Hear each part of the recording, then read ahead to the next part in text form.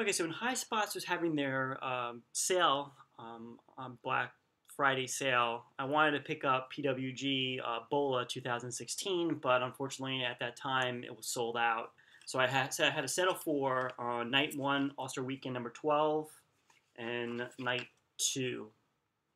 Now, if you're not familiar with PWG, if you want to start getting into the company, I highly recommend just picking up one of their DVDs and checking it out.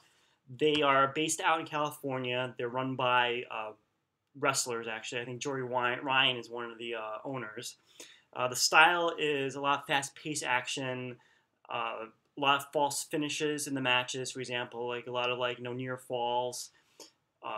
Not a lot of selling.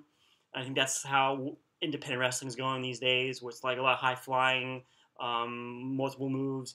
For example, like back in the old day, a DDT would be like 1, 2, 3, and the match would be over. Now you're seeing these guys taking like 2, 3, multiple DDTs in a match. So I did get night one. Let's go over night one real quick. Now, as a style, I'm mixed with the style of this type of style of wrestling. You know, I do enjoy the fast-paced action. I don't like wrestling where they're in the headlock for 20 minutes. You know, it bores me. I do like that that style, the fast-paced style. As you can see on the cover here, it's Roderick Strong. He's their champion at the time this was shot. And this is the flat DVD covers, similar to Ring of Honor. I do enjoy these covers because they don't take that much space in your shelf. So we have here. This is the back cover where they have a lot of pictures of the matches, and then you open it up,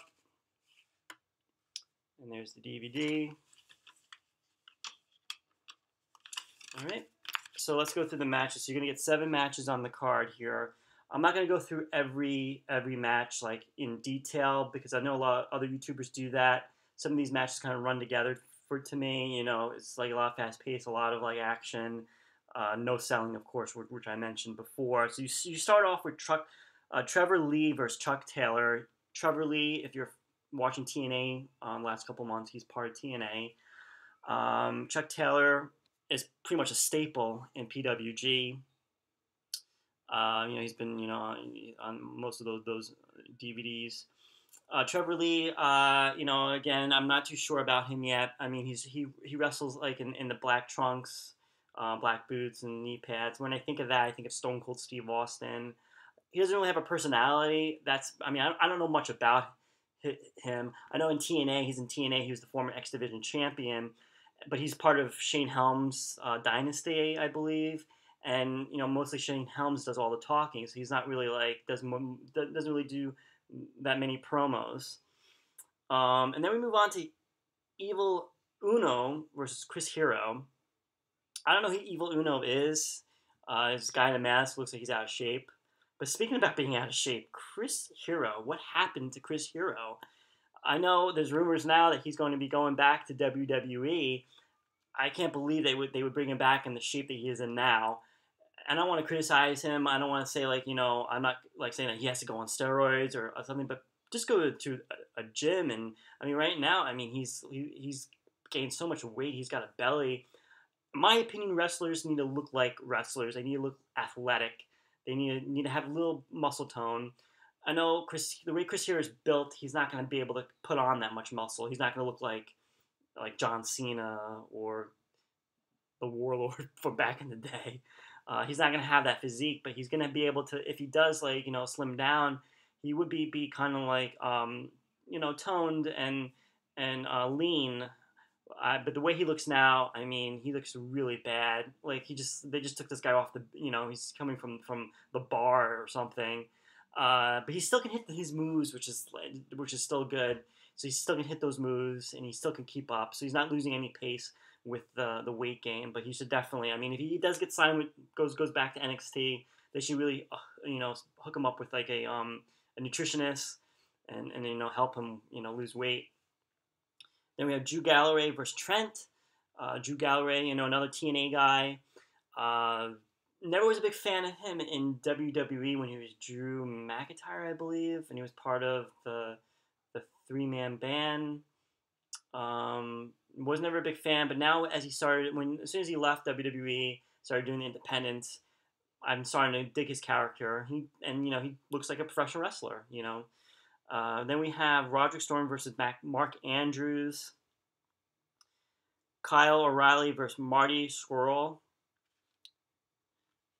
Marty Scurll, I don't know too much about him. I know he started with Ring of Honor. He's now their television champion. He has a good look to him, a good character. I definitely see him in NXT in the future. And then we have Adam Cole versus Zack Sabre Jr. Hearing a lot about Zack Sabre Jr. Finally got to see him in action. Again, he's a guy I don't know too much about.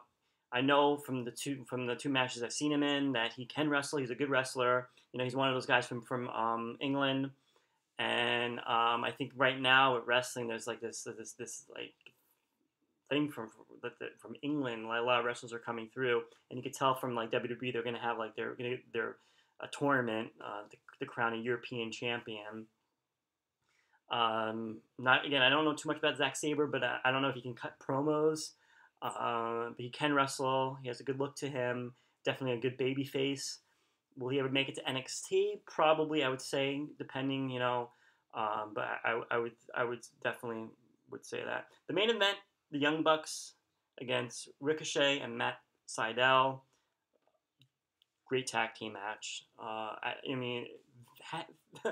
Fast paced, like I told you about, a lot of near falls, false finishes, high flying, super kicks. The super kick is probably the most overused move now in wrestling. I remember back in the day, it was only Shawn Michaels would hit the super kick. Now it's like multiple super kicks, and you could get like 10, 15 in one match.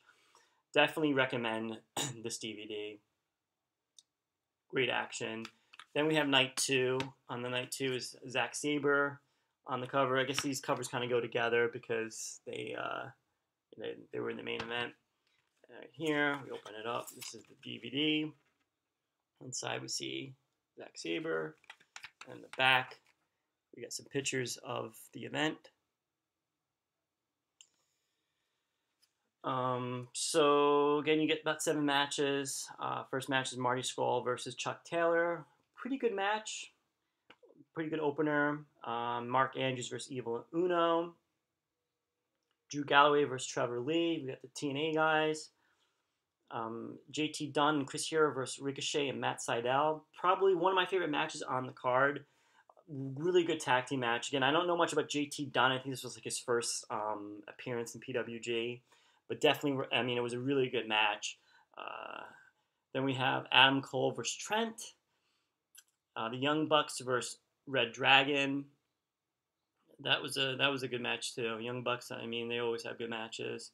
And then in the main event, we have Roderick Strong versus Zack Sabre Jr. And this is when Zack Sabre defeated Roderick Strong and became the PWG champion. So definitely, if you are looking to branch out of WWE or TNA and you're looking for independent wrestling, definitely recommend PWG. Go to highspots.com and check out what they have. Definitely recommend it.